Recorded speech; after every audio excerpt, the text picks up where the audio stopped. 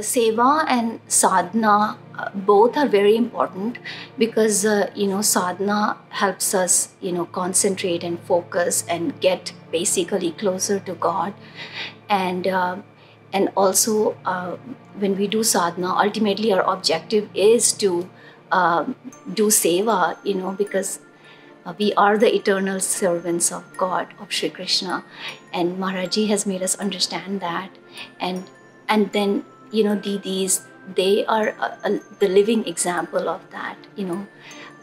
They just do show us by their actions how loving and kind and gracious they are. So they are like the living role models for us.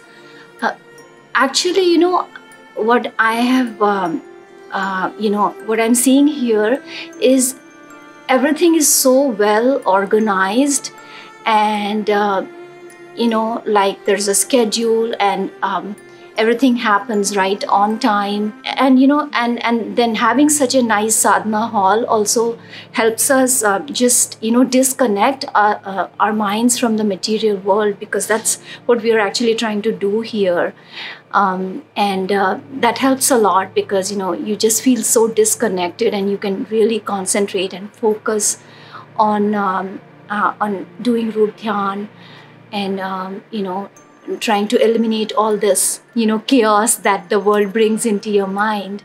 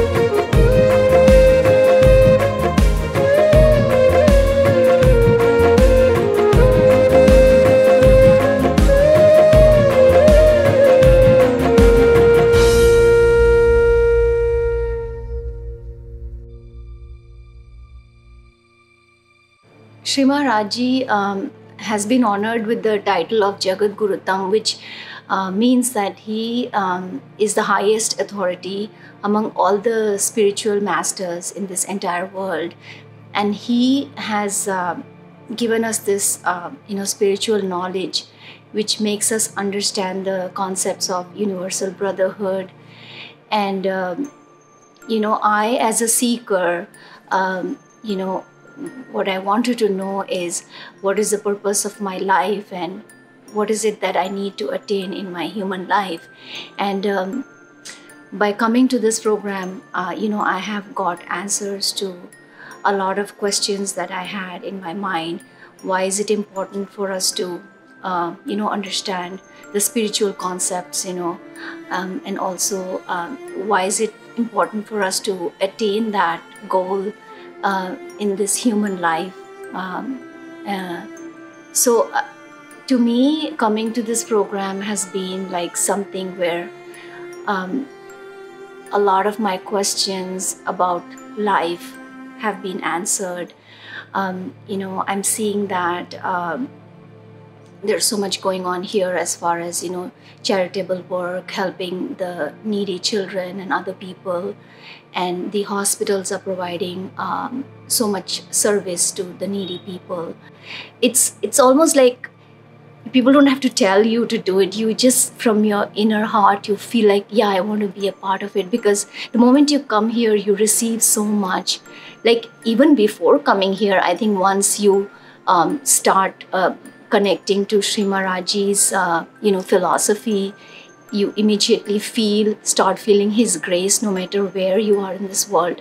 But when you come to Mangadh, the grace that you feel is so amazing that it makes you want to just be a part of all these programs as much as you can, like the distribution for the school children and also the widows and the other needy people. It's just amazing that so much is being done here. And to me, it makes me want to just be a part of almost whatever I can be a part of. And that feeling to just give back really comes about in your heart. It's just the result of infinite causeless grace, in my opinion. Maharaj has said that Sadhana and Seva are the two wings of bhakti which can bring you to God. And Maharaj has said that Seva keeps you humble and Sadhana increases your love. So it's just their graciousness that we have ample opportunity for both. And just feeling so overwhelmingly fortunate to have the opportunity to do both Seva and Sadhana here. The way, these distributions are organized, they just go through so smoothly and seamlessly. And it's a joy to make that connection with some of these locals, handing them something and then seeing the gratitude in their eye and then just saying Radhe Radhe to them and making that connection even for a split second just is an amazing feeling which can only be experienced and not really conveyed. Yeah, it's just amazing, and I'm speechless about the grand effort that Maharaj and Didis have put in to organizing these distributions. They're just working nonstop, and they have, their thoughts and concern with not only us, but with all the people residing around us, and they really care for their welfare. And the amount of time, attention, and just thought that goes into it is just mind-boggling. Well, not only do you get sadhana here to uplift your spirituality, but to see the devotion that Maharaj is helping so many people through seva. And just when I personally worked with the distribution center, giving out things, to see the smile on people's faces, they're getting something and how much they enjoy. And then for us to be taught the word seva and to give somebody and get that pleasure of giving to somebody and making somebody happy is just, I think, we wouldn't do that in the world, but here it's just give, give, give. I mean, for instance, even the school, I feel like those girls are so lucky that they would never have this education, and to uplift those kids who have all these nice qualities and give them this nurturing environment to learn and to be self-sufficient and to be productive members of the society. I really think the organization does a lot, and it makes you feel good that you are part of that organization. I found it quite emotional going into the hall today and seeing the work that comes from Maharaj. It really is overwhelming, and how all the people come together and work together to ensure that his work is. It was really overwhelming to see the work that is done from the temple, the whole place, everything, just the energy from the people, just everything. It's just an amazing place, and the work that comes from here is amazing. It spreads out across the world, not just in India. It's like a pebble effect, because the satsangis come from all over, and we go back out into the world spreading the love and kindness and compassion and telling people about this amazing place. Amazing. Coming from a Roman Catholic background, Hinduism can be quite daunting because there's so much information, there's so many different books, so many different words, gods and everything, what we're not familiar with in the West. But here Maharaj's condensed it perfectly, so it's available and understandable to everybody, no matter what your knowledge is, previous knowledge is of Hinduism, and not even people who just follow Hinduism. It's for people from any religion can come here and worship and feel the love and grace of Maharaj.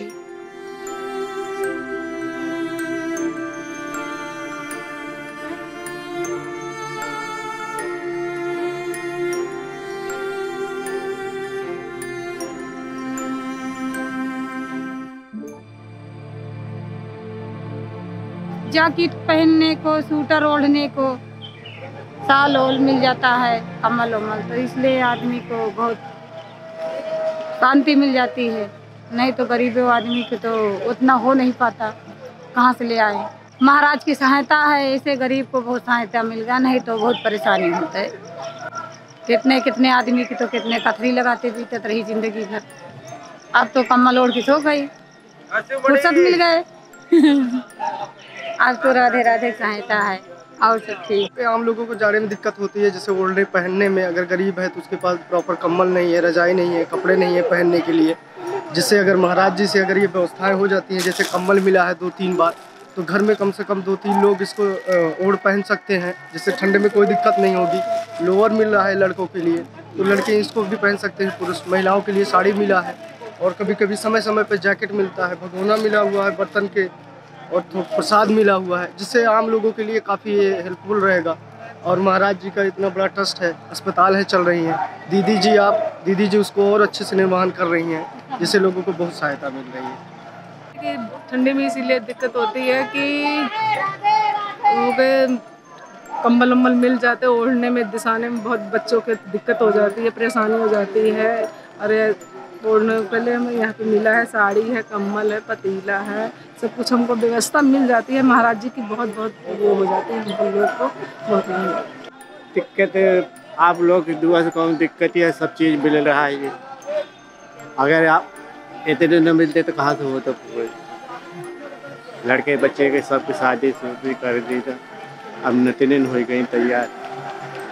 अब उनका देखेंगे क्या देखे, अब हमारी तो उम्र गई, अब कई दिन है कई दिन रहेंगे।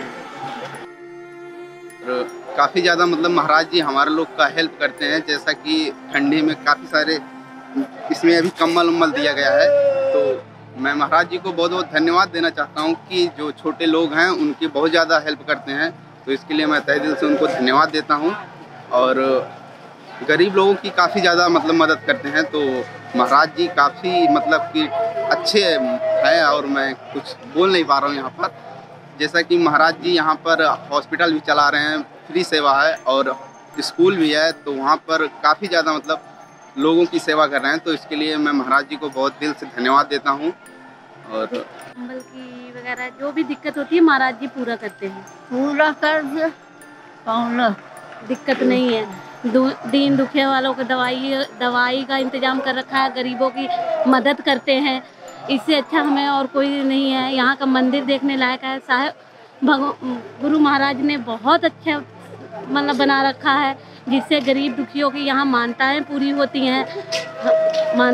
होती हैं। दिल इच्छा से उनसे हम धन्यवाद करते हैं जो उन गरीब दुखियों की वो मदद करते हैं। हमको ये कम्बल से ठंडी में हेल्प मिलता है, भगोला से भी हेल्प मिलता है खाना बनाने के लिए और सब कुछ करने के लिए। हाँ जी, सामान की कमी से हो गई कर था, बिस्तर की कमी है, अब गृहस्थी में कुछ नहीं अट पावत है, परेशानी लगी रहते। महाराज जी के धन्यवाद हो, तो गरीब आदमी जी रहे हैं, तब कृपा है महाराज की। अब जाड़े में दिक्कत हो तो दीदी ठंडी के ज़्यादा दिक्कत यह है, कम्बल है, रजाई है, अब जकरे है ओढ़ा था अपने सबके गरीब मने यही दिक्कत है, उधरी ओढ़ के बितावत है। बच्चे हैं, पढ़ाई लिखाई का है, तो महाराज जी तो हमारे सबके बड़े एठी बहुत ज़्यादा सुविधा कही है। बच्चे का पढ़ाई लिखाई का कह दी हैं, हुआ पढ़ाई दी, अपने का अभी कम्बल दे दी हैं, तो महाराज जी तो इतनी सेवा कह देते हैं कि इतना अच्छी कोनो करे वाला जल में नहीं अपने धरती। और कृपा है महाराज जी के, जितनी समय से रात से राधे राधे होला उतनी समय आवाज़ जाए लागत। पहले का साड़ी मिल गई तो अपन इज्जत बनी रही, अब बच्चे पढ़ लिख लेते हैं, इतनी सुविधा का कम है। ठंडी में जो है कम्बल की ज़रूरत पड़ती है, और हमारे पति जी बोल ही नहीं पाते हैं, विकलांग हैं, ये सब जरूरी पड़ती है। और राधे राधे जगह महाराज जी यहाँ के कम्बल उम्बल मिलता रहता है। हाँ, महाराज की कृपा से जो नहा, दीदी की कृपा से यहीं से जो नहा आपके आशीर्वाद से सूडर उडर मिल जाता तो ये अपन पहिर ओढ़ ले था। और जो नहा बड़ी गरीबी हालत यह है दीदी जी, कमाई उमाई कुछ है नहीं जो नहा। अब जो दीदी जी आपके आशीर्वाद से, महाराज के आशीर्वाद से बर्तन कम्बल ओढ़े बिछावे कहाँ भी से जो नहा आशीर्वाद से हमारा होता है, मिलता है। और जो नहा बाहर के कोनो आमदनी नहीं दिक्कत होती है, हाथ पैर से चले नहीं पाए थे, तो धीरे धीरे चली आए, काम उम नहीं कर पाए घर में। ठंडी में बहुत दिक्कत हो, दवा ववा करा ली थी, जब तक दवा होती है तब तक आराम रात, नहीं तो फिर वही करा। मैं सर्वप्रथम कृपालु ट्रस्ट की ओर से सभी जो हैं वहाँ को धन्यवाद देता हूँ। और जो सोशल सिक्योरिटी के तहत हम लोगों को सुविधाएं दी जाती हैं, ये हम लोग को दैनिक उपयोग में बहुत अच्छी चीज़ें हैं, ये बहुत सराहनीय काम है। हम लोगों को जो सुविधाएं नहीं कर पाते हैं वो सुविधाएं महाराज जी की तरफ से मिल जाती हैं, ये ट्रस्ट के मैं लोग आभारी हूँ। जाड़े में हो जाती है, जैसे हम लोग दैनिक उपयोग वस्तुएं ओढ़ने ठंड में लगती है तो नहीं कर पाते हैं, महाराज जी की तरफ से जो सुविधाएं मिल जाती है तो उसको हम लोग अपने ठंड से बचने के लिए प्रयोग कर लेते हैं। घर पे बहुत दिक्कत होती है जी, अब जो है मिल गया है, इसकी बिछाने उछाने के लिए हो जाएगा, पतीला मिला खाना बनाने के लिए हो गया है, और बेटा है कि लोअर पहनेगा, इसी को जो है बहुत बहुत सुविधा है दीदी। अरे भैया हमारे कोई कमाए वाला नहीं ना, बुढ़ो पालिश गिरी है, यही कथरी गुदरी अपन धोती के बना ले थे, वही को ओढ़ी थे। हाँ, ठंड लगबे करे थे, जैसे कोनो दई दी, मतलब कोई है नहीं तो कपही ओढ़ ले थे। बहुत अच्छा हो जाए, महाराज जी जब से आए तब से बहुत सेवा जनता के करता है, बहुत सेवा करता है। कहूँ बत्ती दे थी, कहूँ कम्बल दे थी, कहूँ टाठी दे थी, हाँ कहूँ टिफिन दे थी, हर चीज़ देते तो रहा थी। महाराज को धन्यवाद, राधे राधे। हम लोगों को महाराज जी बहुत दिया है, बहुत हर एक चीज़ सब कुछ दिया, काम धंधा सब कुछ दिया है, हमेशा हरदम बंटवाते रहते हैं, कोई दिक्कत नहीं है, उनकी बस कृपा हमेशा बनी रहा। बस घर द्वार सब कुछ दीदी, सब कुछ ने भगवान महाराज जी ने दिया हम लोगों को, जगत गुरु महाराज ने हमको सब कुछ दिया है। बस ऐसे कृपा बस बनाए रहें, बस खाते कमाते रहें, हरदम इनके शरण में रहें। ये बड़ा सा ये जो डिस्ट्रीब्यूशन चल रहा है मनगढ़ या जो भी हमारे तीनों आश्रम में एक एक चीज़ चल रही है वो एक मैजिकल पावर से चल रही है। तो ये सब तीनों दीदियों के करंट एफर्ट्स और महाराज जी की कृपा से ही पूरा ऑर्गेनाइजेशन चल रहा है। मैं देखकर बहुत ही खुश हूँ और मुझे भी कहीं ना कहीं और कुछ ना कुछ और करूँ मैं, तन मन धन की सेवा, उसकी मुझे प्रेरणा मिलती है। तो यहाँ आने के बाद ऑफ कोर्स मेरी जो एनर्जी थी भक्ति और सेवा की वो काफ़ी बढ़ गई है कि मैं और करूँ मेरे गुरु और मेरी 3 दीदियों के लिए। जो साधना शिविर यहाँ पे होता है, जो हॉल पे हम करते हैं सबके साथ, इसका वाइब्रेशन ही एक अलग होता है। महाराज जी ने साधना के साथ साथ हमें सेवा का भी बताया कि हाँ, गुरु सेवा करनी चाहिए, हम सबको करनी चाहिए। अभी के टाइम पे जितने भी लोग आए हैं, हम 24 आवर्स साधना नहीं कर सकते, इसलिए महाराज जी ने हमें बताया कि सेवा भी करो। तुम्हें जितने टाइम तुम साधना कर सकते हो अच्छी बात है, अगर नहीं कर पा रहे हो तो गुरु की सेवा करो। आप कभी यहाँ पे जैसे नॉर्मली जैसे डिस्ट्रीब्यूशंस वाले होते हैं सेवा, विलेजर्स को और जो चिल्ड्रंस को हैं, सारी चीज़ें उनकी ज़रूरतों के सामान बिक जाते हैं, तो वो सब डिस्ट्रीब्यूशंस वगैरह जितने भी होते हैं उन सब में आप सेवा कर सकते हैं। ये सब हमारा उसी में ही इंक्लूड होता है, साधना में ही इंक्लूड होता है। मैं महाराज जी को दिल से थैंक यू बोलना चाहती हूँ कि वो मुझे यहाँ लेके आए और मुझे इतनी बड़ी कृपा की कि मुझे पूरे महीने उन्होंने साधना करने का सौभाग्य दिया। और मैं दीदी को भी दिल से प्रणाम करना चाहूँगी कि उन्होंने इतनी हेल्प की हम सबको आगे बढ़ाया और सेवा के माध्यम से हमें सिखाया, और गुरु सेवा कैसे करनी चाहिए, कैसे साधना करनी चाहिए, वो सब हमको सिखाया। Thank you so much. और हमेशा हम लोग प्राइमरी में पढ़ते थे तो भी महाराज जी बांटते थे। मेरी भी उम्र 55 साल की हो गई है और हमेशा बांटे, तब हम लोग लेते चले आए। महाराज जी हमेशा हम लोग की ख्वाहिश पूरी किए हैं, ओढ़ने बिछाने को, हर एक चीज़, बर्तन, खाने पकाने को सब देते चले आए हैं। और महाराज जी के जाने पर भी दीदी लोग भी वैसे ही संभाले हैं, कोई कमी नहीं किए हैं। महाराज जी के जाने से कोई कमी नहीं है, यहाँ दीदी लोग सब पूरा किए हैं।